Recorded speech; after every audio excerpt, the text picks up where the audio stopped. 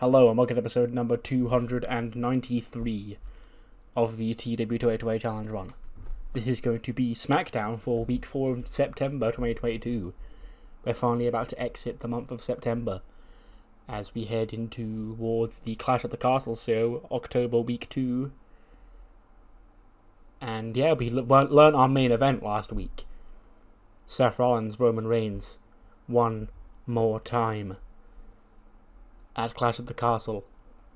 If Roman Reigns wins, Seth Rollins is gone from WWE. But tonight we've got a stack show in itself. We've got, I think, Utami Hayashishita versus Dakota Kai. We've got Warden defending the United States Championship against Ricochet, with the winner of that match defending the belt against Bobby Lashley at Clash at the Castle. We've also got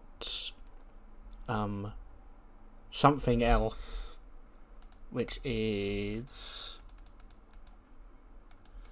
The Miz and Grayson Waller against LA Knight and a mystery partner, if he can find one. And of course, le debut of Le French Connection. Without any more further ado, let's jump straight into the show. We start with a recap of the closing segment from last week, and then burn it down. Out comes Seth Rollins to open the show. And he's like, ladies and gentlemen, welcome to Friday Night Freaking SmackDown. And as you can see, I am your guide for tonight, Seth freaking Rollins. And let me tell you, I am in a jovial mood today, ladies and gentlemen.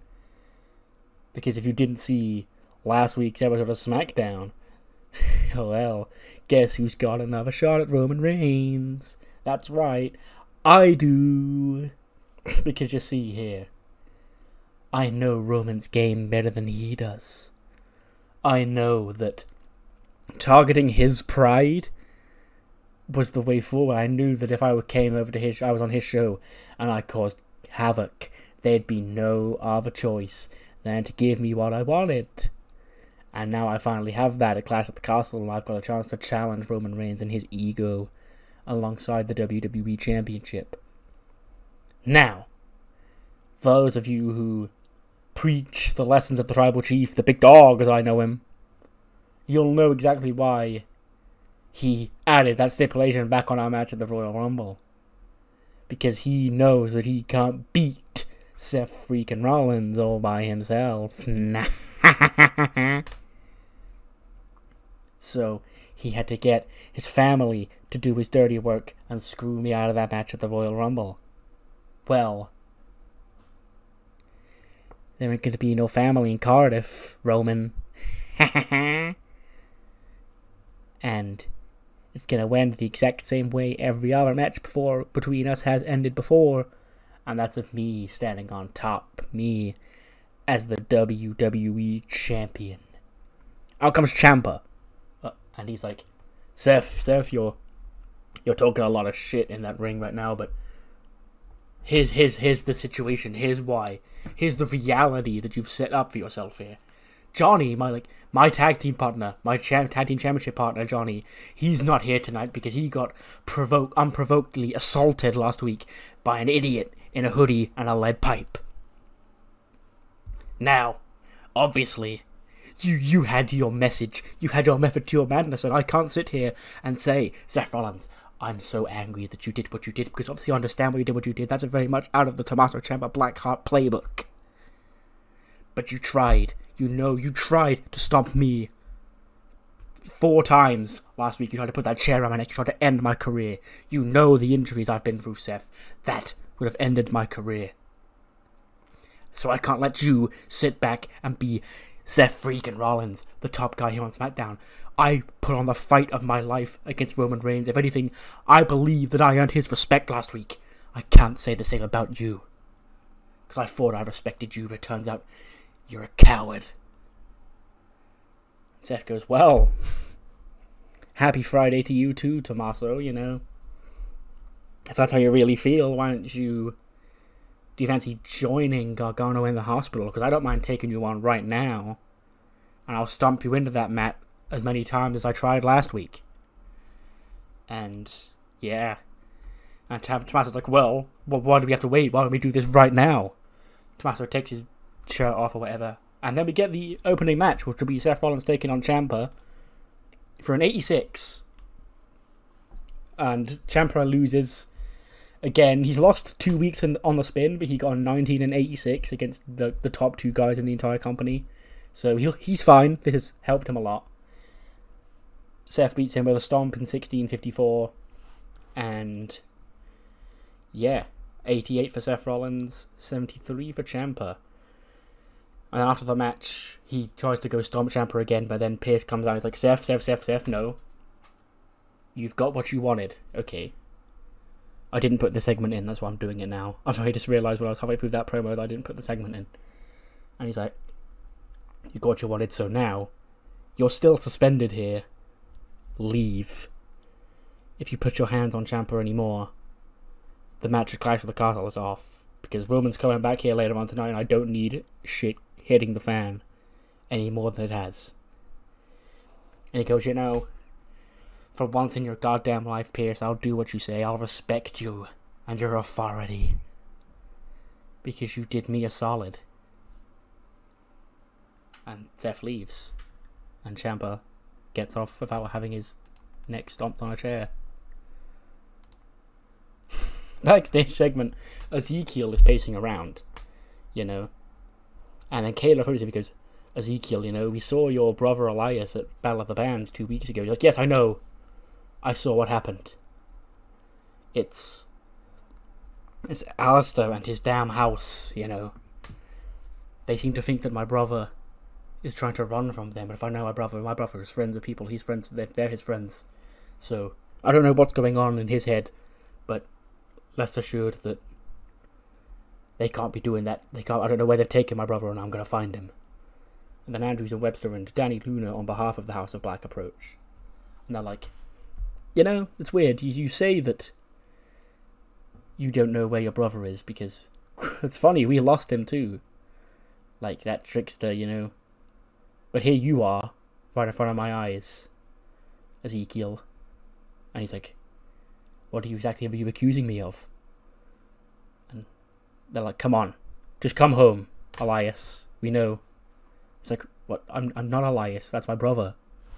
And he goes, come on, cut the crap, and we'll take you back right now. And he goes, no, you don't get it. That's my brother. And if you don't believe me, I'll knock some sense into you next week, Andrews. And he goes, okay, fine. Whatever it takes to get our friend back in the house. So Ezekiel and Mark Andrews set for next week. Grayson Waller and The Miz come to the ring. And The Miz is like, well, actually, no, I imagine they're already in the ring. Like, that backstage segment happens and then we cut to the ring and they're already in there with microphones. He says, well. It turns out, you know, that the $1 Million megastar LA Knight doesn't have many friends backstage on SmackDown. I wonder how that could have happened. And Grayson's like, well, I'll tell you what happened, Miz. You know, nobody wants to team with that big idiot because they know he sucks. And Miz goes, well, I couldn't have said it any better myself, Grayson Waller. Now, you see, you, my friend, are the next generation here on SmackDown. I'm molding you into my image. Because people want to have me as their mentor. Nobody wants LA Knight's help. And I frankly can't blame them because he's shown up now. He's got no friends, so he's not even going to show up for this match tonight. Then his music hits. He goes, Miz, why don't you shut up for once in your life? And let me talk to you. You know? Yes, it's true. The $1 Million megastar LA Knight did not find a tag team partner for tonight's match. But that ain't gonna stop him whipping your ass 2-on-1. Yeah. So, we're going at it anyway. 2-on-1 handicap, I guess. LA Knight against Grayson Waller and The Miz. And obviously he's overwhelmed. Because there's two of them and one of him. Naturally, he becomes, like, overwhelmed eventually. By the two heels beating him down. When the crowd cheers, when somebody runs out from the back Santos Escobar, of all people, runs out. And he, like, gets on the apron. And he, like, offers out a handshake or for a tag. And LA Knight looks at him and he's like, okay, whatever. Tags him in. Then Santos runs wild, does his shtick. And then hits the Phantom Driver on The Miz to win for the team. LA Knight and Santos Escobar don't work well as a team. That's fine. This was just more so a thing to establish Escobar as a face than it was for them to be a tag team. Like, that's not going to be a thing. It's a one-off, so it's fine. 83 for Miz, 58 for Waller, 68 for Santos, and a 75 for LA Knight. But yeah, LA Knight, he didn't find a tag team partner, but Santos Escobar came to his aid. What's his shtick? What's he up to? We then cut to the barbershop. Carmelo Hayes is going, Trick, Mr. Money in the Bank's getting another paid vacay. Ever since I embarrassed that fool Seth Rollins at SummerSlam and then I embarrassed Daniel Bryan on the microphone, suddenly anyone ain't booking Melo. And Trick's going, Melo, it's fine because you got that Money in the Bank briefcase. You're the next WWE champion. It's fine. You don't need them fools' approval, Melo. He goes, Trick, me and you, we're gonna go far here in WWE. We can make it to the very top. And there ain't nobody holding us back. Not Daniel Bryan, not Seth Rollins, not Roman Reigns, none of them. Because I got this briefcase and everyone knows Tricky don't miss. Not Tricky. Melo don't miss. I've just got Tricky Willie on the mind, I'm sorry. Everyone knows Melo don't miss. Because that's all it is and that's all it's ever gonna be. And I'll be the A champion one day soon. It don't matter who got it. Because I'll beat you all. Like I said when I first arrived. Your time is done. Melo's time is up and coming.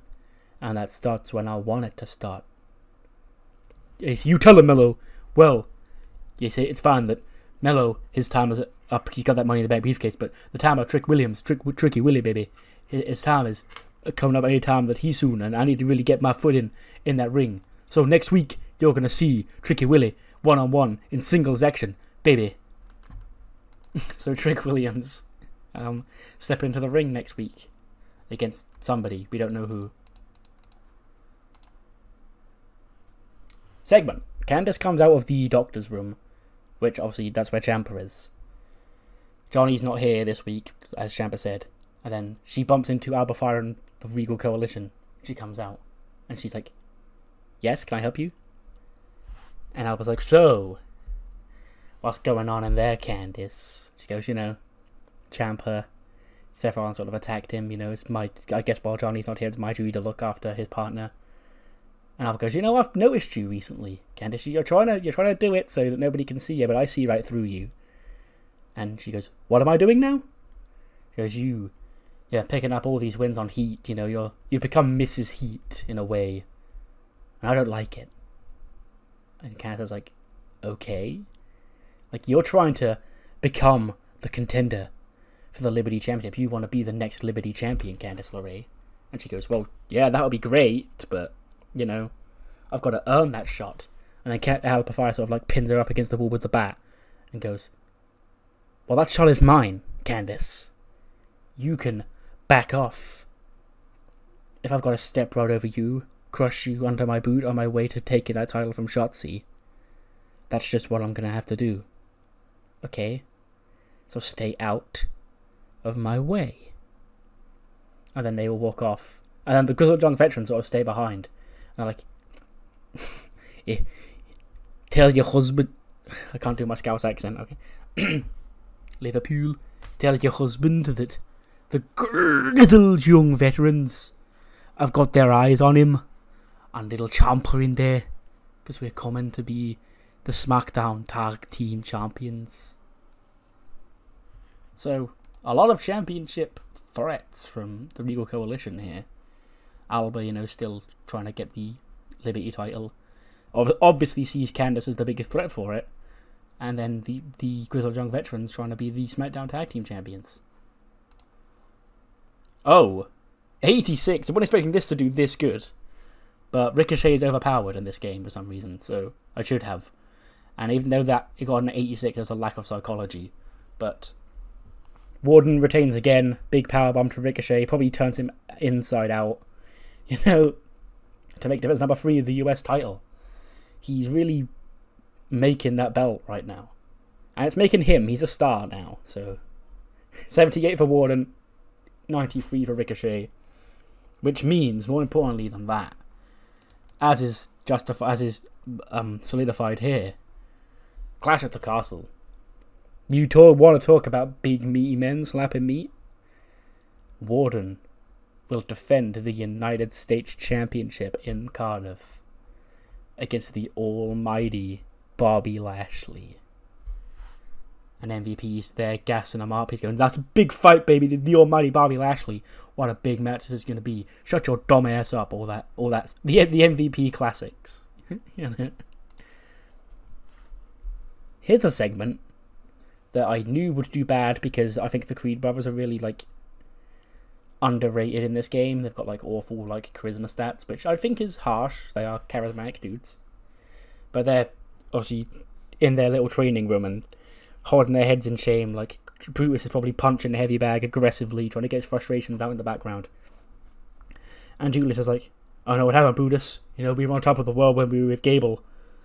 But last week we lost. Gulak and Oni, they cheated, but we lost it nevertheless." And Brutus then stops. He's like, "I don't know what it is, Julius, you know. What are we lacking?"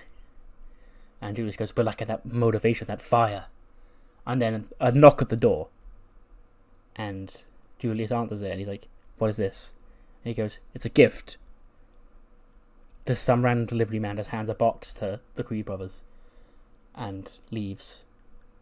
And then Julius opens it, and then Brutus looks over his shoulder like, "What is it?" Obviously, we don't see what it is, but it's something they're intrigued by. Ladies and gentlemen, Pat McAfee is in the ring. He's in the ring. He goes, "Ladies and gentlemen, to my left, local stars straight out of Dallas, Texas, Romeo Nightingale and Robin Christopher." And they're like, "Woo!" And he goes, boys. You got a big time match here to try and make a name here on SmackDown, try and win a contract with WWE. How are you feeling?" And Romeo's like, "You know, I know when the fight comes, I'm ready. Nobody knows what I can do when fighting. I'm the best fighter I know." And then Robin takes the microphone and he goes, "And we're gonna show up and show the world that we're the best damn duo here in Dallas, Texas. And we're going to win that WWE contract by beating whoever we've got to face tonight." Up top, Robin and Romeo high five. Then we hear, like, the sounds of some French music. And he's like, "Oh, no, Monsieur McAfee. Allow moi to take over." And out come, obviously, David and Violet Martin onto the ramp. There's like a French flag on the Titantron behind them, and the music stopped at this point. And David Martin, he soaks in the audience, and he's like, "Mademoiselles et mademoiselles, you are now about to witness le grand début of Le French Connection. Allow moi to introduce to you the greatest tag team out of the United States of America. But they are, make no mistake about it, the greatest ancestors of Francais. You may recognize them from NXT, but now they are not the men you used to know. They are the prize fighters of Francais. Allow me to introduce our cousins, Idris Inofe and Malik Blade." Out come Idris and Malik. Idris is in his normal gear, but like, I imagine it's white tights with like red and blue designs on it, and instead of that cape he has, that's like just a French flag. I think that'd be funny. And Malik, you know, he's got the sweater vest on, and like it's either, I was thinking either a French flag or like what a mime would wear, like black and white stripes. and maybe one of them's got a beret, I don't know. But La French Connection, Malik is an adequate Frenchman, and Idris's gimmick is, instead of the epitome of excellence, is l'épitome d'excellence. And they're taking on Romeo and Robin here. And the match isn't going to score very well, 32. Yep. Idris pins Romeo with Le French Finale, or some other name of their move like that. But here they are, Le French Connection are here. They beat Robin Christopher and Romeo Nightingale. 43 for Malik Blade, 44 for Idris Inoue, 27 for Robin Christopher, and a 10 for Romeo Nightingale. Romeo Nightingale was the weak link. He was worse at fighting than Robin Christopher. That is funny. And not true. But yes. Unfortunately, our beloved, popular local talents here probably did not earn a contract right now. But Le French Connection have arrived on Le Bleu brand. And, good to know there's no negative chemistry. One of them's got David, and one of them's got Violet. But neither of them had negative chemistry. I might swap them around next time to see if anyone has any positive chemistry. But it's good to know there is at least a combination where I won't get dinged for it.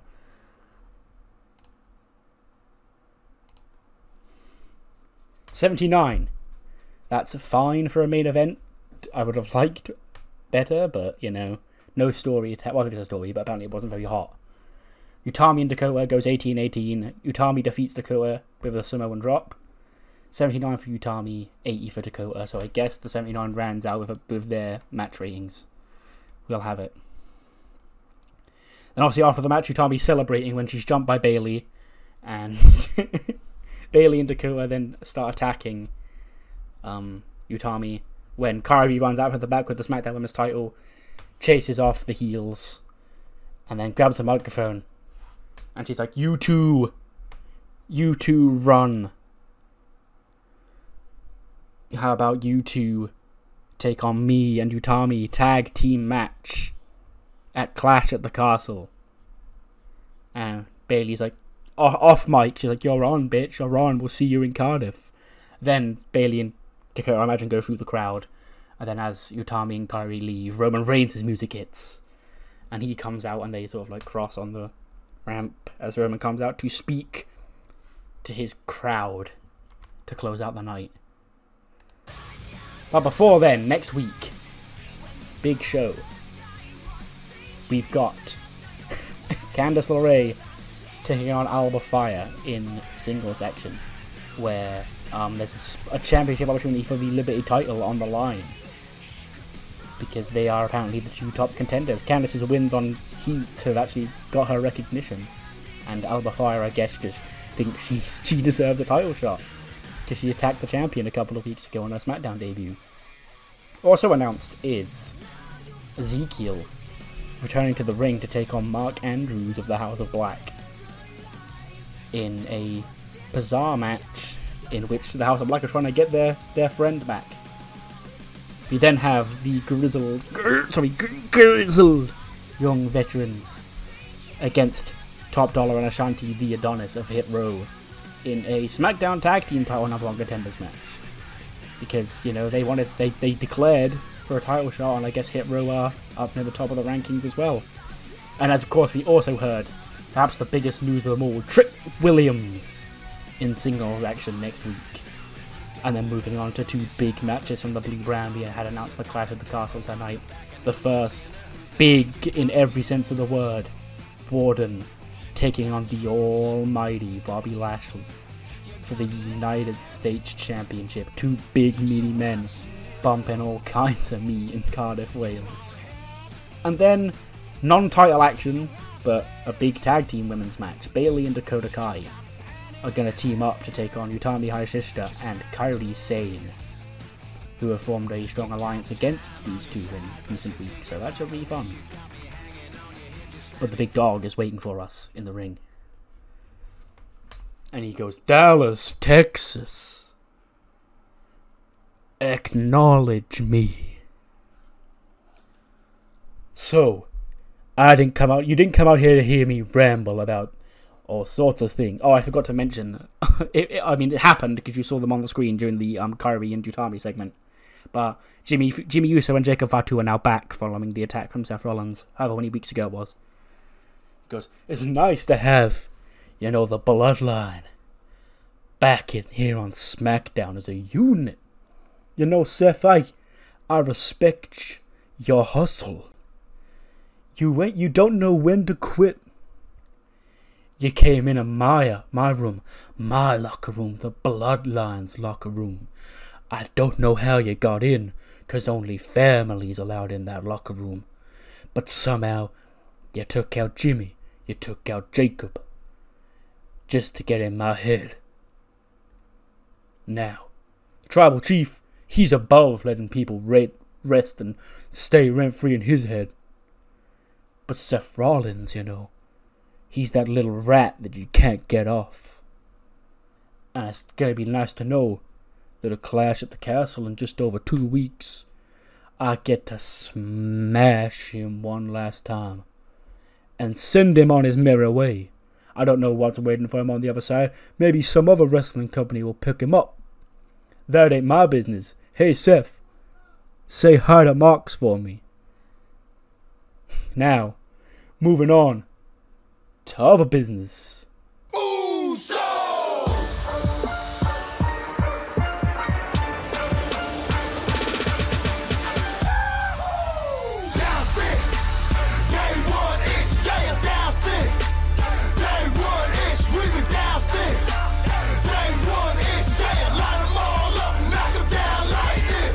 Jey Uso interrupts. We have not seen him in a year. He had a major concussion, but he's back here on SmackDown, and the Bloodline is full on. Roman is shocked to see him, and Jey Uso gets in the ring. He's kind of pissed off because he's Jey Uso. That's what he does. He's a hater. He gets in the ring. He's like, "Sup, Boos?" This is off mic, I imagine, and then he goes up to Roman, doesn't hug him, he just walks up to him, and then Roman would hug him, and Jey would just embrace the hug. And then obviously he'd hug Jimmy, who'd be ecstatic to see him, and he'd hug Paul Heyman, and then he'd take the microphone, and he'd go, Oos, I missed y'all, Oos. I had to sit back a whole year in my bloodline running roughshod, SmackDown, WWE Champion Roman Reigns. But I had to come back now, Oos. I can't let this go on any longer. And Roman's like, whoa, Jay. I'm happy to see you too, but what are you talking about? And Jay goes, listen to yourself, Oos. We talk about Seth Rollins, How'd he get in that locker room? He can't get in that locker room. There's only families allowed in that locker room, Oos. And he stares at Jacob Fatu. And he goes, how else would he get in unless a member of the family let him in? And Roman goes, what are you implying here, Jay, Jimmy and Jacob, they were laid out, I don't know how Seth Rollins did it. Maybe you were the... And Jay goes, don't you blame me, Oos. It's him. Pointing at Jacob Fatu. And Jacob's like, what the fuck do you mean, bruh? He's like, there's a rat in this goddamn bloodline, Oos. And I want that branch cut off the tree.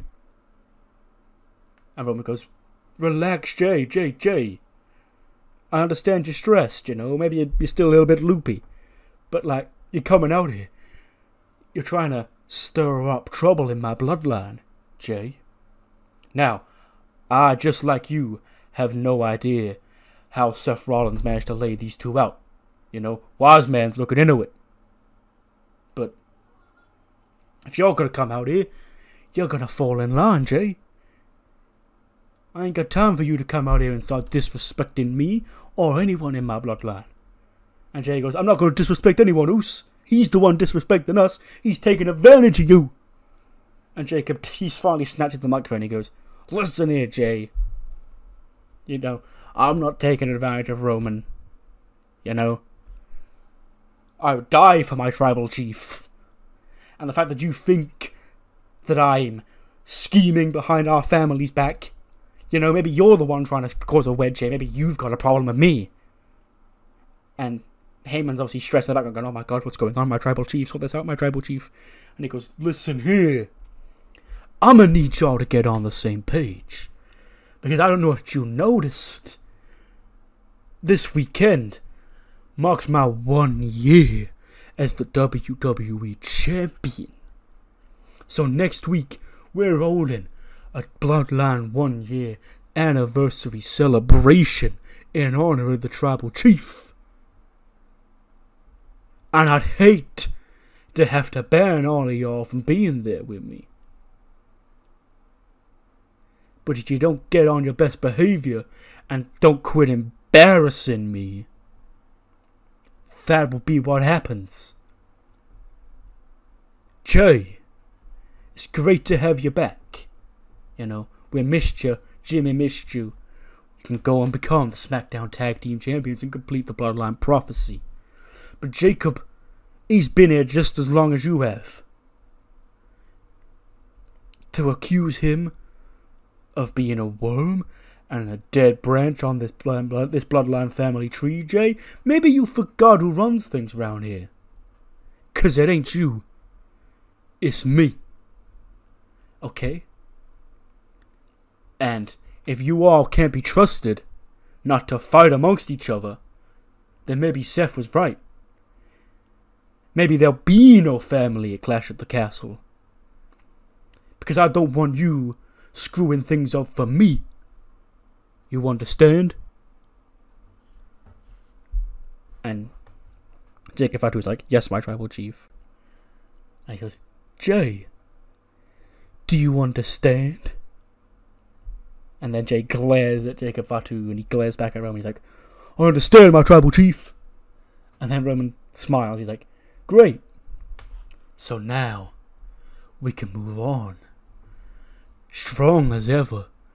Perhaps even stronger than we've ever been before. Because we, you know what we are, Jay?" And he takes the mic like, "We the ones." Fingers get pointed up in the air and then the show ends as Roman's music plays as he holds the title up high. So Jey Uso, finally here. He's finally returned. And, you know, he's going to be angry, you know. We're keeping that Jey Uso dynamic.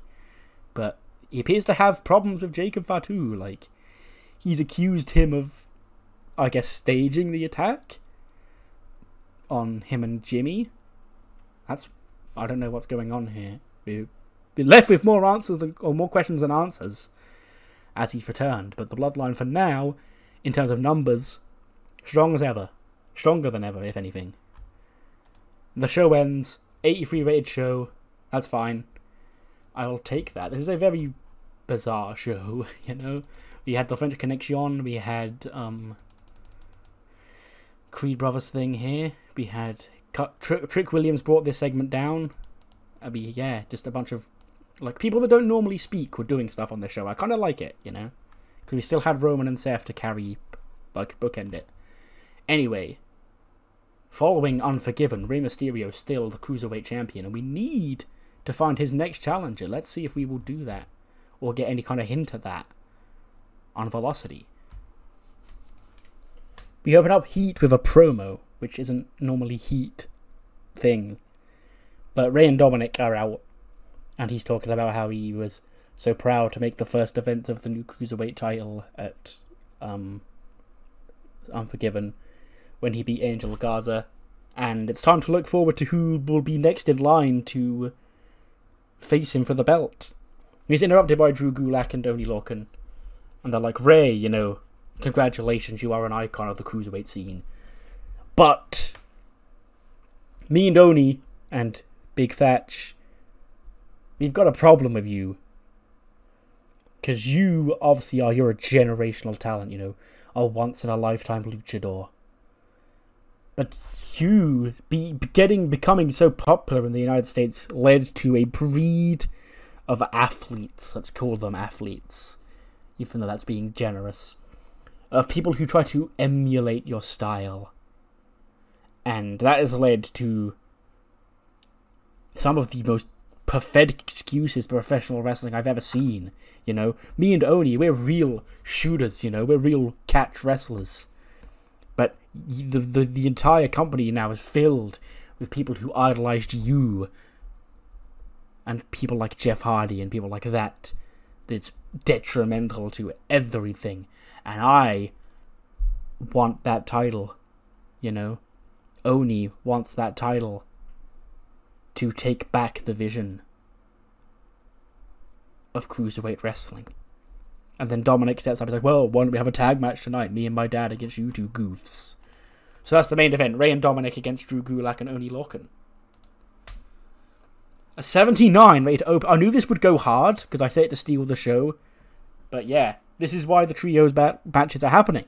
You know, the Legado trio of Metalik, Cruz, and Joaquin defeat MSK, which is Leslie Young, Wes Lee, and Tristan Ellison. And Metalik pins Tristan with the Metalik driver. 77 for Joaquin, 75 for Cruz, 89 for Metalik, 63 for Tristan and for Leslie, and a 71 for Wes Lee. Yeah, banger, like high-flying, action-packed trios cruiserweight match to open the show. Fascinating stuff. Then we come down to a 40 rated match. Sensei gets another win here on Velocity. They're quickly picking up a lot of wins. I don't know if they're going to be a title contender or anything, because they haven't got much popularity and are only scoring a 37 or 33 even. I was looking at Jiro. But yes, Sensei and Jiro gets a 40, which is actually kind of good. Goes 10 minutes. 37 for Jiro, 33 for Sensei, who wins with the Gomu Gomu no Boomerang. 75 rated filler tag team match, Kushida, who you haven't seen in a while because he's in NXT Japan now. He's like the veteran of that, like the gatekeeper of NXT Japan, basically. But he still comes in here for matches from time and again. He beats Lince Dorado in 10 minutes of 51 with a Kushida lock. 73 for Kushida, 65 for Lince, and a 75 for the match, which I guess is very good. Then we get the main event that gets a 79 as well. Oni pins Dominic, or submits Dominic apparently, with the half stranglehold. A 67 for Oni Lorcan, 77 for both Ray and Gulak, and a 68 for Dominic. But yes, the Catch Boys end the show on top because Oni submits Dominic with the half stranglehold, and apparently Thatcher was out there at ringside. He's not a cruiserweight, so I didn't put him on the show in the opening promo, but he was mentioned. But he is cutting weight to become a lightweight. So obviously once that happens, he'll start wrestling on Velocity. But that ends the show, gets us a 76. And yeah, that's a pretty fine episode of Velocity. We now end the month of September, finally. And move on to October, where there's 2 pay-per-views in that month. Clash at the Castle, Saturday week 2 October, and then either Saturday or Sunday, I can't remember. Week 4 is the One Night in Tokyo special from Japan. But up next, following this, is the next episode of Raw. And I will see you then.